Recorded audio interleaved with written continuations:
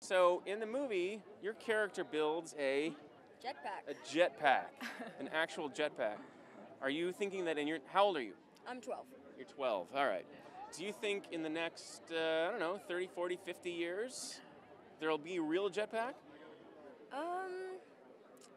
I don't know, maybe. When I was your age, I thought there was going to be a real jetpack, and another 30 years went by, and so you're just going with maybe. Yep, I'm going with maybe. So what was your favorite aspect of being involved in this movie and working with the cast? Well, it was actually really fun to do all the stunt work, because I actually got to train for like 2 months beforehand to get ready for all that, and it was something I've never done before. What kind of training did you have to do?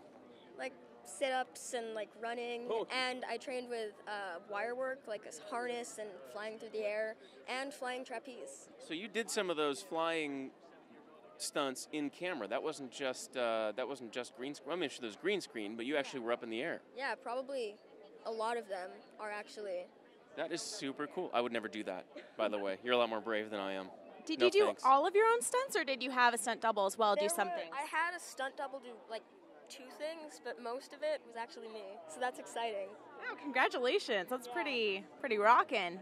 What did George Clooney tell you on set about being him? What was the most important thing about being him? He never actually really told me anything. I only met him for 1 day, and we talked for like 10 minutes about random stuff. Yeah? Yeah? He seems okay, though. He seems like a friendly fella. He is so nice. Yeah. So this movie's a lot about the future. Do you have any ideas of what you think the future's going to be like? I don't know. It's just anything can happen. I think in the future people will wear 2 different colored shoes. What do you think? Hey! Yep. Look at that. That's good. He's got a red Chuck and a blue Chuck. The future is now. That's pretty cool. Now, do you have the other ones at home, or did you buy them like that? I have the other ones at home. I thought I was just wearing blue first, and then I just switched them up. You switched it up. That is super cool. That's trend starting right here, right in front of you folks.